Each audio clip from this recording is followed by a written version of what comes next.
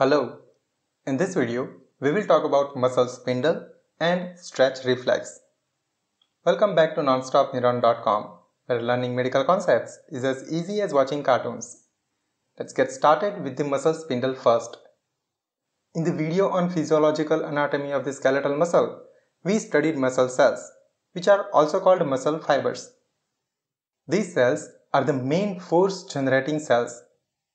They are also referred to as extrafusal fibers. Among them are special type of other muscle cells referred to as intrafusal fibers. These fibers, combined with their nerve supply, form a complex called muscle spindle. It is a sensory structure. Such spindles are distributed throughout the belly of the muscle. They send information about muscle length and changes in the length. Now let's see the structure of the muscle spindle in more detail. Muscle spindles are 3 to 10 mm long. As I already said, the main component of the muscle spindle are the intrafusal muscle fibers and their nerve supply. Let's study intrafusal muscle fibers first. Each muscle spindle has 3 to 12 intrafusal fibers. They are basically modified muscle fibers. At the end, they are pointed and ends are attached to the glycocalyx of the surrounding large extrafusal fibers. They have contractile elements like actin and myosin, so they can contract when stimulated. This stimulation comes from gamma motor neurons. In simple words, ends are innervated by gamma neurons. So these were the ends. Now let's talk about the central region. They have few or no contractile elements. So this portion does not contract. Rather, it serves the sensory function. Now, this central portion contains the nuclei of the fiber. Based on the arrangement of the nuclei, the intrafusal fibers are divided into two types: nuclear bag fibers and nuclear chain fibers.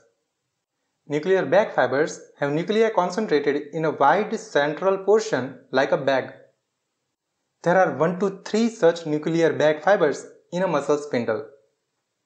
Nuclear chain fibers have nuclei aligned in a chain. There are 3 to 9 such nuclear chain fibers in a muscle spindle. So these were the intrafusal muscle fibers. Now let's talk about the nerve supply of the muscle spindle. The muscle spindle has both sensory as well as motor nerve supplies. The sensory innervation is seen in the central region as it's the main sensory area. There are two types of sensory endings: primary endings and secondary endings. Primary ending encircles the central portion of each intrafusal fiber. Thus it receives information from both nuclear bag fibers as well as nuclear chain fibers. This is a type 1A fiber. Now the secondary endings. They mainly innervate nuclear chain fibers on one or both sides of the primary ending. They are formed by type 2 fibers. All these sensory endings sense the length of the muscle and changes in the length.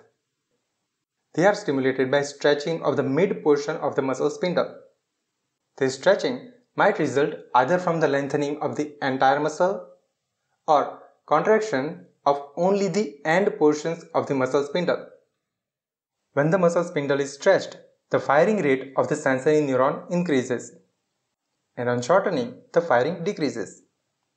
So this was the sensory supply of the muscle spindle. Apart from that, the spindle also receives a motor supply. It innervates the contractile ends of the intrafusal fibers. This is a gamma motor neuron. Here I want to remind the motor innervation of extrafusal fibers. They are innervated by alpha motor neurons. Thus, the contractile ends of the muscle spindle and extrafusal fibers receive different motor innervation. So this was the structure of the muscle spindle. Now let's move towards its function. The main role of the muscle spindle is in stretch reflex. So we will see the stretch reflex now. In stretch reflex, when a muscle is stretched suddenly, the excitation of the muscle spindle causes reflex contraction of the same muscle. The circuit for the stretch reflex includes muscle spindle, sensory neuron, motor neuron, and the same muscle from where the sensory neuron originated. You see, there is only one synapse in this circuit. This allows the shortest path for the reflex. What happens is that when the muscle is stretched suddenly, the central region of the muscle spindle is also stretched. Due to this stretching, the firing rate of the sensory nerve endings increases. By type 1A fibers, these signals are carried to the spinal cord. Here they make synapse directly with the alpha motor neuron of the same muscle. Upon getting excited by the sensory neuron, these alpha motor neuron takes impulse to the extrafusal fibers of the same muscle from where the stimulus first came. Stimulation of extrafusal fibers causes muscle contraction. This prevents further stretching of the muscle. This is what happens on sudden stretching of the muscle. On sudden unstretching, opposite things happen and there will be reflex relaxation. Thus, the stretch reflex opposes a sudden change in the muscle length. This prevents the damage from a sudden change in the length of the muscle. So this was the basic about the stretch reflex. But before closing, I want to cover one more point. It is about reciprocal innervation.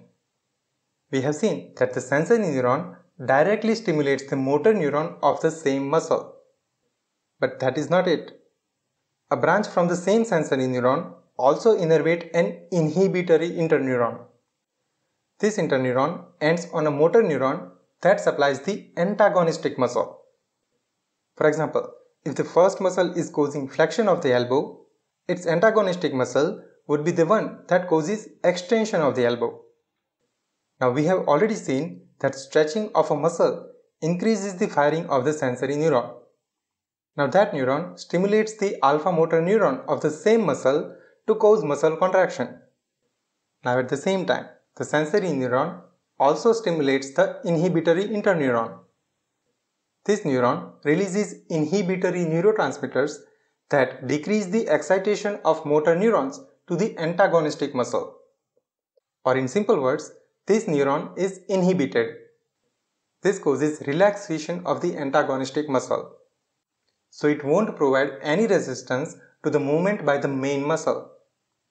Thus during stretch reflex, the opposite type of movement occurs in the antagonistic muscles. This reciprocal innervation minimizes the antagonistic forces and increases the effectiveness of the stretch reflex. This completes all the points that we wanted to see in this video. We will understand the importance of motor nerve supply to the muscle spindle in a separate video. Now let's have a quick summary. The muscle spindle is a sensory organ to sense the length of the muscle. It's made up of intrafusal fibers, which are of two types: nuclear bag fibers and nuclear chain fibers. Their mid portion is sensory and is innervated primarily by type 1A fiber. The ends are contractile and are innervated by gamma motor neurons. Upon sudden stretching of the muscle, the spindle sends a signal to the spinal cord. Here, the sensory neuron directly stimulates the alpha motor neuron, resulting in reflex contraction of the same muscle. This stretch reflex prevents sudden change in the muscle length. That's it for this video. If you feel this video will help your friends and colleagues, please share it with them too. And don't forget to subscribe because lots more to come. At Nonstop Neuron, learning medical concepts is as easy as watching cartoons. Thanks for watching. See you in the next video.